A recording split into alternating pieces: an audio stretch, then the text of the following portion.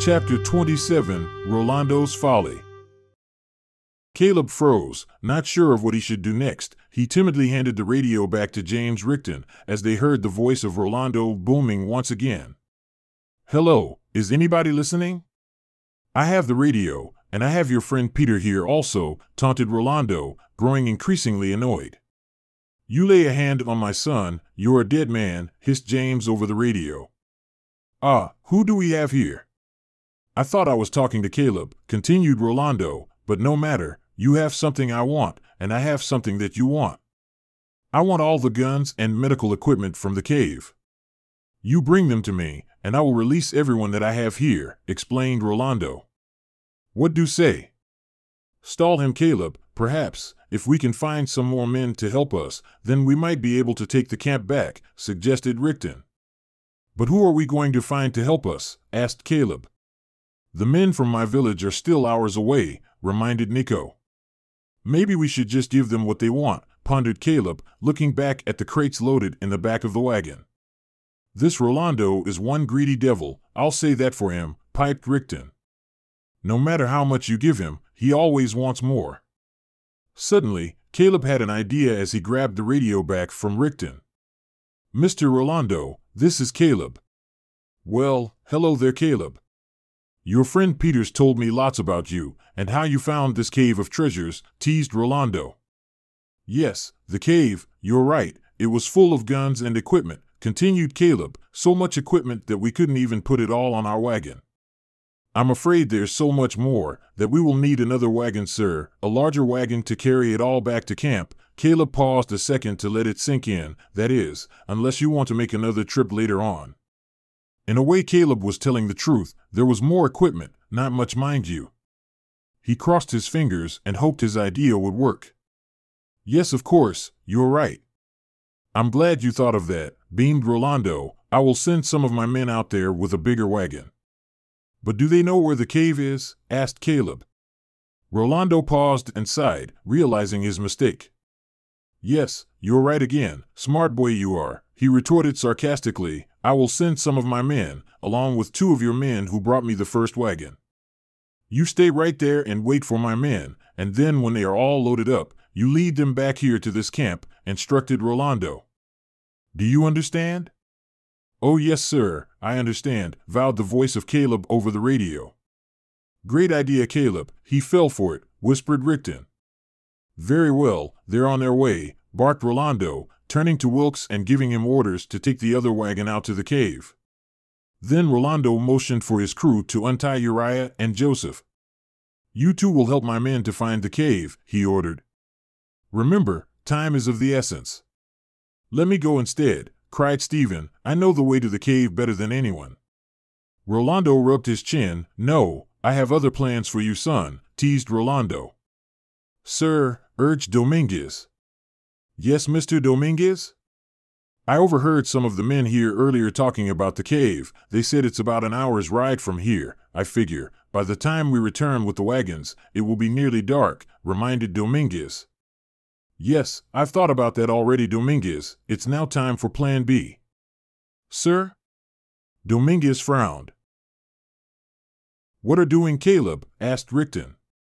Caleb looked at the others. "Here's my idea. We hide the horses and wagon in the trees over there, where they can't see them when they come down the trail.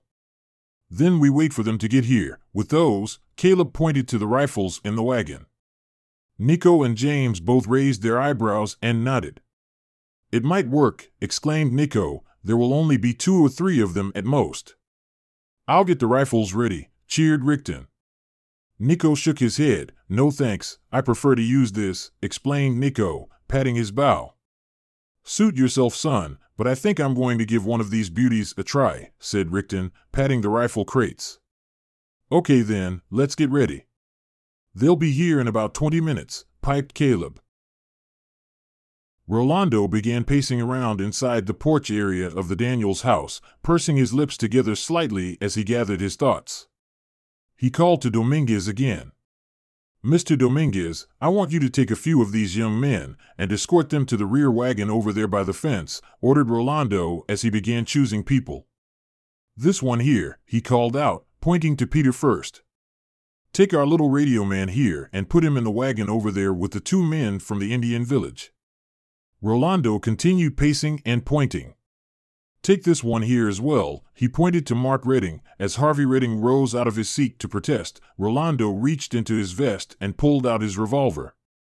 "Please, sir, sit down and no one will get hurt," Rolando calmly ordered. Redding slowly sat back down as he shot Rolando an angry stare. "It's okay, Dad, I'll be all right," reassured Mark. "Finally, take this one here," he said, pointing to Stephen.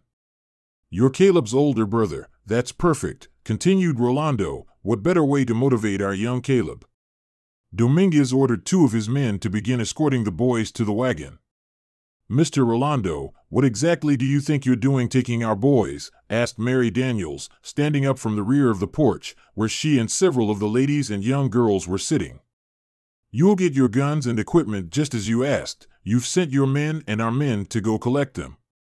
So, why do you now have to take our children too?" Rolando smiled, stroking his chubby chin again and letting out a laugh as his belly shook. "Of course, Miss Daniels, you must think I'm an evil man, I'll bet, huh?" Mary Daniels frowned. "First, I'm Mrs. Daniels to you, and well, you, sir, are an evil man, Mr. Rolando, and you are also selfish and greedy. The Bible tells us in Psalms 37 not to fret because of evil men like you, because they will be like the grass and wither," she continued, as Rolando interrupted her. Rolando snickered loudly. "Oh, my good lady, I know your kind only too well," he continued, waving his pistol around in the air. "You've all have come out here to start new lives for yourselves, you and all your Bible believers. Thinking you're so perfect," he chortled. "You think that because you're out here in this new wilderness, you're now free? You're here to start a new world. I know, I've heard that story before. But I got news for you, all of you," barked Rolando in his tirade. "The world hasn't changed from what it was before. It's only grown larger now, with more room for men like me to rule over it, and people like you." Rolando continued his ranting and raving for a few more seconds, then stopped suddenly next to Rebecca Elgin as he noticed Martha and Elsa sitting on the floor. An idea came to him. "Mr. Dominguez, take these two young ladies here and put them in the wagon," barked Rolando, bending slightly over to speak in a lower voice to all the women. "If your men don't return with the things I want, well, I am sure my sailors will enjoy having you around for company," said Rolando, with a wicked grin. Suddenly, out of the corner of his eye, Rolando saw a quick movement as someone was quickly charging towards him. "Like hell you will, you keep your hands off of them, you devil!" hollered Elijah, as he ran headfirst into Rolando, knocking them both down to the ground. Much to his credit, given his size and lack of physique, Rolando recovered remarkably well, still holding onto his pistol tightly in his hand, even as he righted himself again. There was a shot in the flash, and Elijah was on the ground. Rolando stood up once more, shaking himself nervously all over, with pistol pointed at Elijah, who was still on the floor. Chelina hesitated, then arose and went over to Elijah and placed her hands on his shoulders to roll him over. At once she began examining him, placing a finger gently under his ear. A weak pulse, but he was alive. Rolando glared at Chelina, then the others. "I warned you, all of you, do what we tell you and no one will get hurt. Now look what you've done," declared Rolando. "Dominguez, you take these two ladies to the wagon and tell the men to load up everything we have. We're leaving." "But sir, what about Wilkes and the men in the other wagon you sent to get the guns?" Rolando, still visibly shaking, began his pacing once again. "Dominguez, send a rider out to catch up with the men in the wagon with this message," continued Rolando, loud enough so that everyone in the camp could hear. "As soon as we have all the guns and equipment loaded in the wagon, bring them immediately to the ship, and then we will deliver the children back to their parents. If we have no guns by morning, then the children will remain with us to be sold as slaves," bellowed Rolando. "Yes, sir," replied Dominguez. "Oh, and Dominguez, one last thing before we leave this dreadful place," barked Rolando, turning to face the others, "as a warning to any of you who might have ideas, like this man," pointing to Elijah, who was still being tended to by Chelina. "I order you to set fire to these homes here, so these people will know my absolute determination," ordered Rolando. "Yes, sir," replied Dominguez. Caleb, Nikko, and Rickton had been carefully preparing their trap. The horses and wagon were tied up in the woods farther down the trail, and they had enough time to collect scattered brush to build some blinds off to the sides of the trail. Nikko had even helped Caleb, much to the amusement of Rickton, prepare some basic face camouflage using the available tree sap, berries, and tree leaves in the area. "You really think that's going to help?" asked Rickton. "Of course, it will. Just watch, close your eyes, turn around and count to 20, dared Nikko, standing near a line of trees nearly 30 feet away from Rickton. Rickton had always enjoyed playing hide and seek as a child, so he decided to play along. As soon as Rickton turned around and started counting, Nikko took off into the trees, moving quickly. Even Caleb was amazed just watching him at how swiftly and quietly he flew through the trees. 18, 19, 20, finished Rickton, looking out where Caleb was still sitting on an old log. "Where is he?" asked Rickton. "You have to look for him," smiled Caleb. "Oh, and don't ask me to help you either," said Caleb. Rickton stood up, looking in every direction he could. He slowly turned around in circles, looking high and low, as he then turned back towards Caleb. "Where is he? Did he even move at all?" "Oh yeah, he did. In fact, he's moving right now," hinted Caleb, amazed at what he could see immediately behind Rickton, as his friend Nikko closed to within a few feet of Rickton. "He's moving, where?" Caleb smiled, "Very close." "Boo!" shouted Nikko, nearly sending Rickton to the ground. Caleb laughed, as Rickton spun around to see just how close Nikko was. "How on earth did you do that?" "That's amazing," roared Rickton. "It's like you were invisible or something," laughing as he continued finishing up his blind. "You'll have to show me how to do that later." Nikko held up his finger in the air. "SHH," he whispered. "I hear someone coming, get ready." The three of them crouched and crawled into their respective spaces and waited. Wilkes sat to the far side of the wagon seat, next to Uriah and Joseph Daniels, with his rifle pointed at them, scanning the woods ahead. In the back of the wagon sat one of his younger assistants, Lucas Spencer, who the rest of the crew nicknamed Lucky Spencer. Today, Wilkes hoped that he would be good luck for him as well. He was tired. It had been such an extremely long and exhausting day of riding around the woods following Rolando around, so much so that he was looking forward to setting his feet back onto the decks of the Fortune following a cool bath in the river.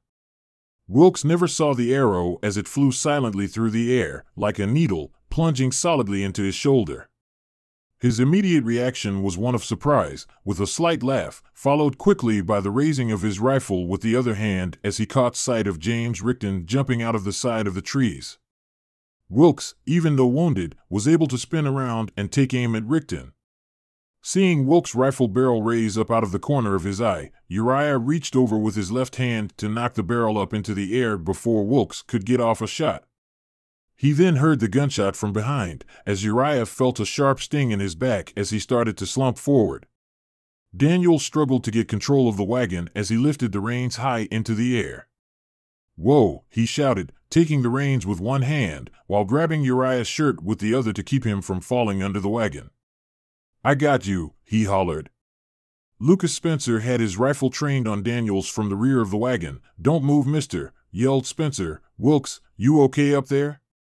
"Yeah, I'm okay, I guess. Got a damned arrow stuck in me, though," stammered Wilkes, dropping his rifle down to the ground from the shooting pain in his shoulder. Wilkes slowly rolled off the side of the wagon, landing solidly in the dirt. On the wagon behind them, Daniels could hear Spencer start to speak again. "Okay, mister, I know you're out there.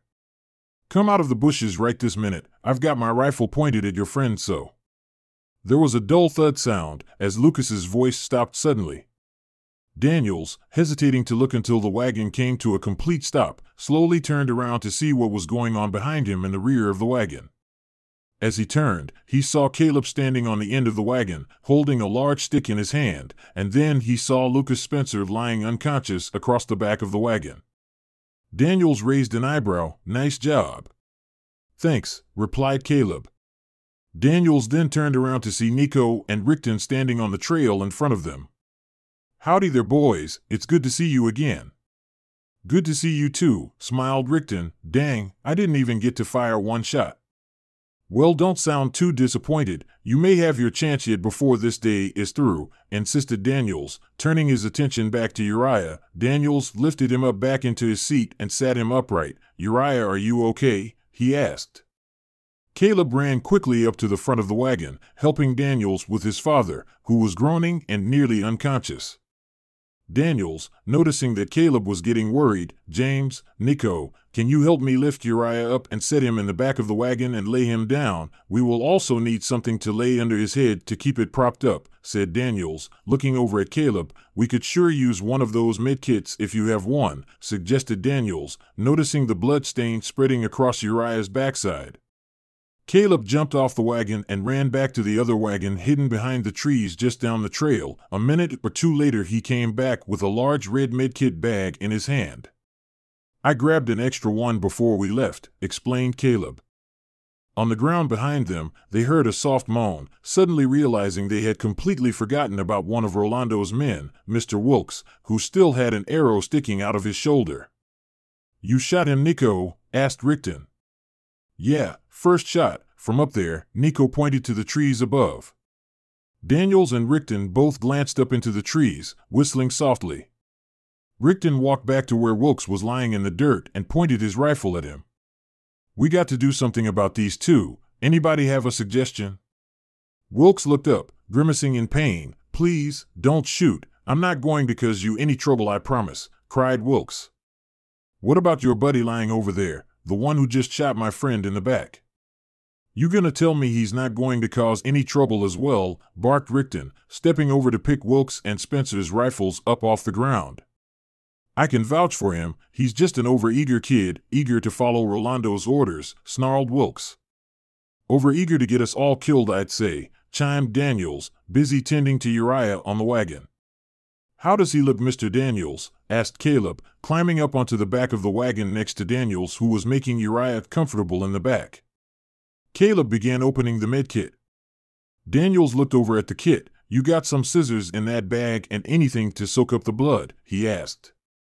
Caleb shuffled through the bag. After helping Chelina this afternoon with Mr. Cardone's, he felt he had a solid familiarity with the contents of these kits.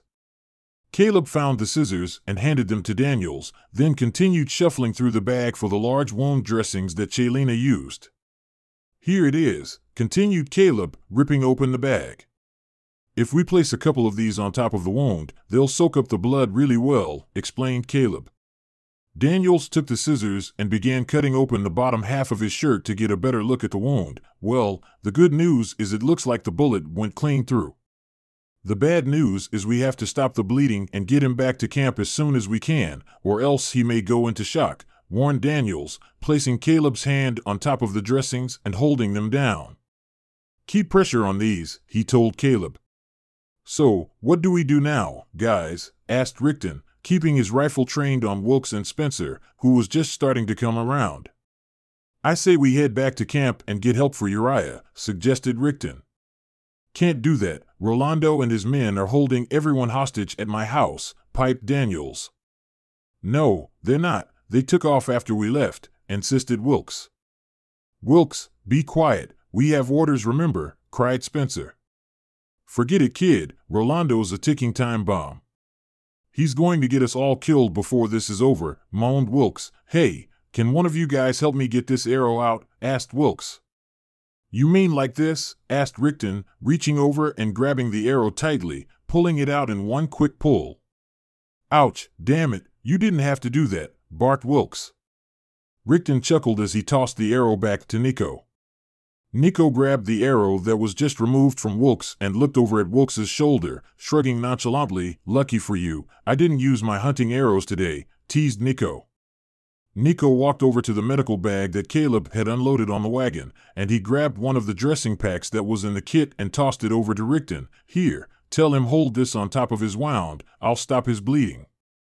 What do you mean they just took off? Asked Rickton, turning his attention back to Wilkes and Spencer. Wilkes opened his shirt and held the dressing on top of where the arrow went in and grimaced again. Right after we pulled out of your camp, Mr. Rolando sent Dominguez back to tell the rest of us that they were leaving, and that they were taking some of your group back to the ship as trade for the guns. Rolando's word was that if we didn't get back there tonight with these guns, Rolando is going to ship off your group to Brazil and sell them off as slaves, explained Wilkes. You have a ship? Where is your ship? Asked Rickton. Hell if I know, continued Wilkes. With all the twisting and turning we've been doing in these woods today, I'd be lucky to find my way to a saloon if they were giving away free pints of beer. Which I could really use right now, by the way, confessed Wilkes. Daniel shook his head and then looked over at Spencer. What about you, kid? Can you find the ship? What? You expect me to find the ship? I was counting on Wilkes to do that, sighed Spencer. Great, I can see that these two aren't going to be much help, moaned Rickton. I can find it, asserted Caleb. How the hell would you know where our ship is, kid? Quipped Wilkes. I saw it in my vision, said Caleb, noticing the looks of disbelief on the faces of the others. I do know where it is. I can find it, insisted Caleb, recalling the vision he had of riding Teddy swiftly along the moonlit trail. Okay, well, first things first. Let's pack up here and get Uriah back to camp. I think he's stable enough to travel. Rickton, you and Nikko follow us back to camp in the other wagon. I will drive this wagon, while Caleb keeps an eye and a rifle on our two sailors here until we get back. Everyone got it? Asked Daniels. Everyone nodded. Good, let's get going then. You have been listening to Caleb Elgin, The Rise of the Clans by David E. Farmer. Also available on Amazon Kindle. More chapters coming soon. Thank you for listening. Have a great day. Bye-bye.